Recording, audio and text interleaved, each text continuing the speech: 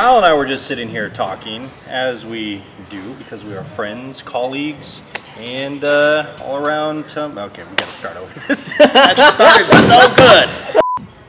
Shoulder health is one of those things that is almost always at the front of our minds, especially when we are considering what kind of equipment we're creating, whether it's the shoulder rock, it's the Duffin bar, even the transformer bar, of course, but it's super important when we talk about movement too. We don't want to just find equipment solutions to our movement. We want to fix our movement so that we can have a greater opportunity to train on more implements more effectively and more safely.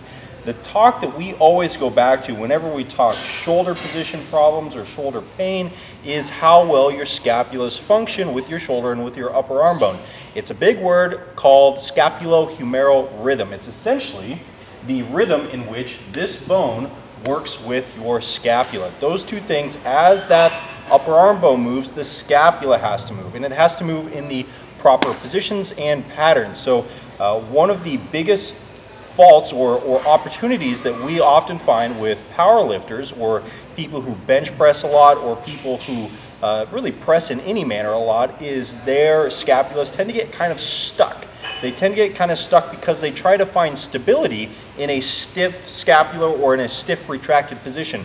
They also don't really know how to move their spines around their scapulas effectively. One of the first assessments that I'll do with someone who's having pain in their bench press, pain in their shoulder when they bench press rather, is I'll ask them to stand up and show me how you arch your back or how you retract your scapulas to bench press.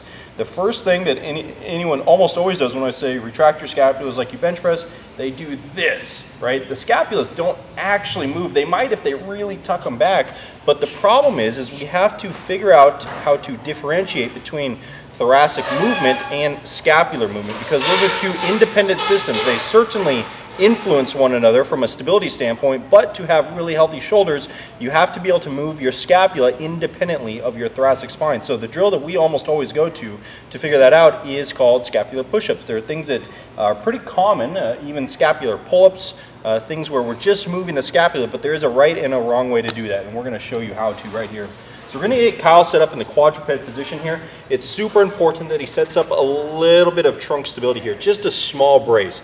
And the main thing that we're looking for here is when he does this move, he is not rounding his back and he's not extending his back at all. So it's very small and subtle movements at the scapula only. He's going to try to press his sternum to the ground and then press back out of that. His scapulas are really going to go into retraction and protraction, and this is what we're trying to pattern. I cannot have Kyle's traps being overly tight and really on. We can sometimes see that and we can certainly feel it, but I really want him going through micro movements of retraction and protraction in this position and actually pressing through his hands pretty hard. The major fault that we would have in this position is any movement at the spine. This section of Kyle's body should not move at all. It is only scapulas, shoulders, and upper arm bone that's moving. Anytime we do this, we want to be very controlled and intentful with our position. We're not trying to do 20 reps as fast as possible and just bust in and out of them. We're trying to really feel the control and how the scapulas glide across the back while Kyle's doing that position or while anyone is doing this specific drill. So when we would do this is almost daily. If you have any issues with your shoulders, if you have any issues controlling shoulder position in pressing patterns, this is something you should do prior to training and on your off days, probably in the neighborhood of a couple sets for 10 reps. Keep in mind, guys, the shoulder should, and I say should, be one of the most mobile joints in the body. There's only one actual bony connection right up here.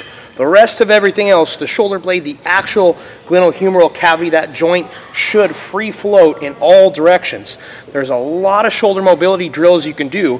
What we're showing you here is one of the simplest things, so don't forget how simple movements can give you profound change in the shoulder. Scapulohumeral rhythm. It's a big word, it's a fun word, it's a word you should memorize.